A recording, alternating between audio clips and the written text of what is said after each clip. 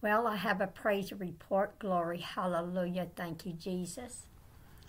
My husband, Wayne, will be coming home today, but the doctor said it will be constant care and therapy. But he will come home, and when he does, he'll still see more doctors and go through some therapy. But he's alive, church. It was not his time to go. God is good, isn't he, church? He is. And I thank you all for your prayers of faith, for your words of comfort and joy. You don't know how much it meant to me to know that you were standing right beside me. I thank God for each and every one of you. We are all prayed up and ready for whatever is coming our way. Amen. And then it made me think of my vision. I always think out loud. It is something the Holy Spirit has myself and my brother Preston do here lately, and now a lot of the church is doing it, and I am proud and blessed by each and every one of you that are taking the time to think out loud. While thinking out loud this morning, I thought about the vision that I had, and I'm never going to forget it, that I saw my living room with a black ceiling and the walls were white. And I saw the two doors in there and the way the curtains were and the carpet. And now it's been finished. And I was waiting for my next level. And I was told by the angel of the Lord in the vision, because in the vision when I saw the room, I refused to do the work. I told the angel of the Lord, I'm not going to paint that ceiling. I'm not going to do that work. I don't want to do that work. And I even said to the angel of the Lord, you want me to lay that carpet? And he said, no, I don't want you to do anything. This is your work. You have to do this. No one can help you. You have to do this to move to your next level. And I even asked the angel of the Lord in the vision, why do I got to move to a next level? I mean, I like the level that I was on. I was happy where I was with God. I was being blessed. Everything was going my way. I was basking in the glory. I didn't want to move up. And even when I talked with Brother Preston about the vision, he said, the vision is up to you. It is all about you moving to a new level with God. No one can make you do it. It's certainly something that you have to accept. And when he found out that I had started painting, he said it had to be the will of God. If it was not the will of God, you never would have started painting. And finally, I had finished the room according to the vision. But I was certainly warned ahead of time. Wouldn't I, church? I mean, if you just sit right here and you just start thinking out loud, you all are a witness. I mean, you can truly say God does have a great cloud of witnesses around us. You are a witness.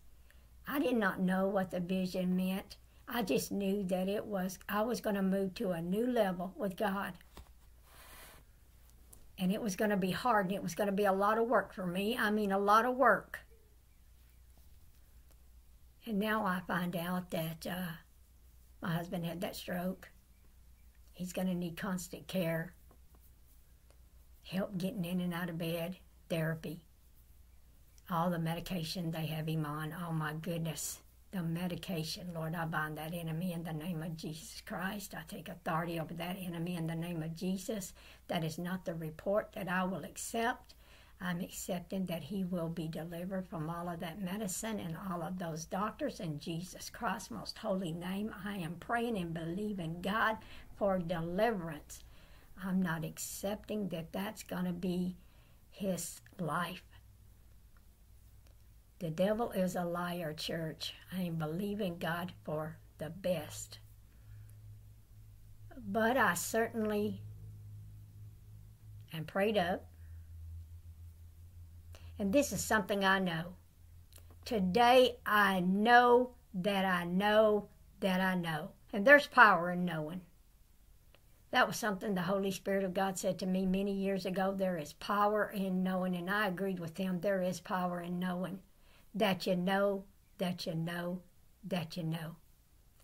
And what I know today is my Jesus is holding my hand. And I will never let his hand go. And I know that he will never let my hand go either.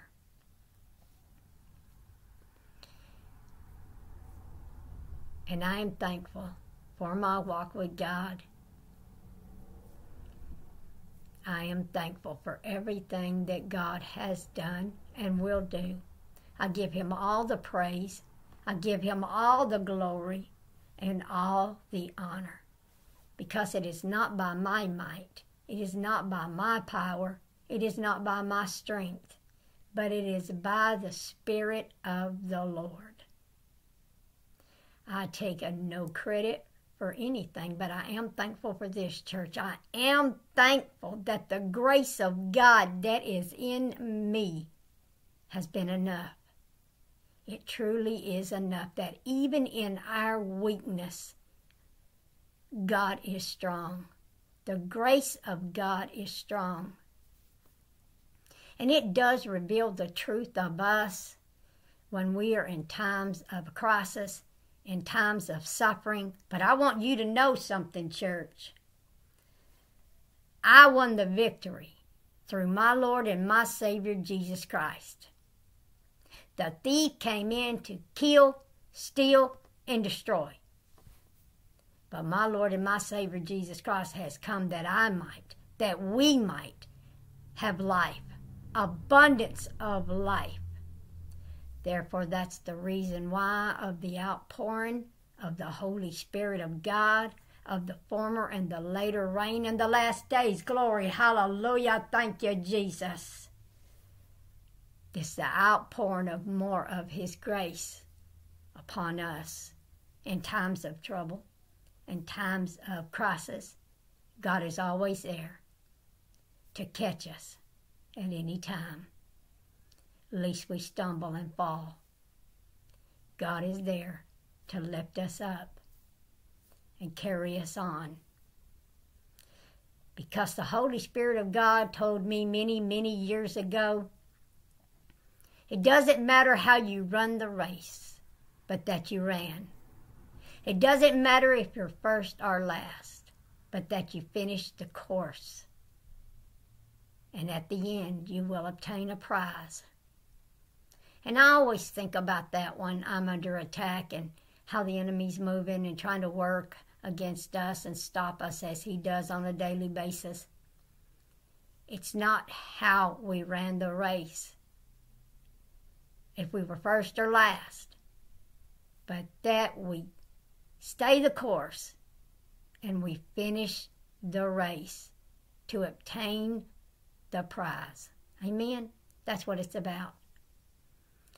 And I thank God that he has always been right there with me. The Holy Spirit of God, since all of this has happened, has not failed to remind me every morning in prayer, I am here.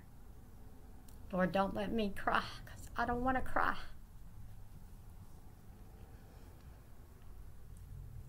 And I thank the Holy Spirit. For he truly is a comforter. Isn't he, church? He will comfort us because he loves us so much. And I'm thankful for that love. I am. I thank God for the love of God. I do. I thank God every day for it. I thank God for strength, for his love, for his mercy, and for his grace. And I thank him for the saints, those that are willing to stand with you, to stand in the gap, to have faith, to pray for you, to lift you up to the Father. That's how it works, church. Faith moves God every time. I know the power of prayer. The power of intercessory prayer. The power of not praying in the flesh, but moving into the spiritual realm of God, to go into heavenly places and take the fight to the enemy. And that's what the enemy hates. See, the enemy would love to keep us in the physical and the fleshly realm, because you are of no value. Your weapons are not fleshly. If we try to render evil for evil and battle the enemy with our flesh, he knows that we cannot win. It is a battle that we cannot win. You can wrestle with them all day long, but you're not going to defeat them. You will only defeat the enemy when you put off that flesh. You have to put it off, church. You have to put it off. And you have to put on the garment of praise. You have to put on the garment of the whole armor of God. You are putting on the Spirit of the Lord Jesus Christ when you do that. But the enemy doesn't want you to know that. That's when you become powerful. Now you're a threat. Now the enemy knows you can bruise his head, because you have now entered into the spiritual realm where God has equipped you with everything that you need, prepared you for this spiritual warfare. Where the spiritual realm is right there with you. They were waiting for you to take up the sword of the Spirit, the Word of God, and then all of heaven is moving on your behalf. The wheels of heaven are moving once you learn how to walk in the Spirit, to pray in the Spirit, to move more spiritual. It is spiritual growth. And you're going to get there, church, because I'm going to help you, and so is the Holy Spirit of God, because I know how to get there. I know how to move in that spiritual realm with God. God will open the doors of heaven for you and welcome you into that spiritual realm through the doors of faith, through the flesh of the body of Jesus Christ. Can we go boldly to the throne of grace? Hebrews 10, 19 and 20. Christ has consecrated that way and made it holy for you and I through his sacrifice body, the blood of the Lamb of God that washed us, redeemed us, and cleansed us from all our sins and unrighteousness. Church, I will always bring you back to the blood of the Lamb of God to remind you of how powerful that blood is. There is power in the blood of the Lamb of God. Only through Jesus can we do anything. Only through our Lord and our Savior, Jesus Christ. Because he prepared the way. He ordered our steps. He conquered hell, grave, death for you and I. We are more than a conqueror through Jesus Christ. That's our victory. Our victory is that our Lord and our Savior, Jesus Christ, has conquered all enemies of God and the church. Therefore, we are more than a conqueror. Our victory is through him. And only through him do we have this victory. But God wants you to know that the Spirit within you, the soul within you that has been redeemed and born again, can enter at any time through the veil of the flesh of Jesus Christ. And you can go boldly into that spiritual realm with God, where he wants you to battle against spiritual wickedness in high places, rulers of darkness, principalities, powers. Now you're dangerous. Now you're a threat. Because when you were walking in the flesh, you were no threat to them. But once you left that body, that fleshly body, you put it off as if it were a garment, a filthy garment. And you put on that clean garment that's been redeemed, washed in the blood of the Lamb of God. And now you're walking in the Spirit. You're moving in the Spirit. You have spiritual discernment by eating the words of God. God is building up an army, church. A spiritual body. You see, this body is not what we will fight this enemy with. We have a new body. 2 Corinthians 5:1-4, which is eternal in the heavens. Now thinking out loud. This is me thinking out loud early this morning, and I want your feedback. I want to know what you think. What do you think about this? What is being raised? When 1 Thessalonians 4:16 and 17 tells us that those which are dead will be raised, and those which are alive will be caught up and be changed in a moment, in a twinkling of an eye. Well, 1 Corinthians tells us that the body that goes into the grave is not the body that will be raised. We know that by Christ had a new body. They didn't recognize him if it wasn't for the holes in his hands and the piercing. They would not have recognized him. Get back with me and let me know. What is being raised? Corinthians tells us that we have a new body. Says if the tabernacle of this earthen body were dissolved, we'd have a house, a home eternal in the heavens made without hands. If we have an eternal body already prepared for us in the heavens, and Jesus said, I go to prepare a place for you, for in my Father's house are many mansions.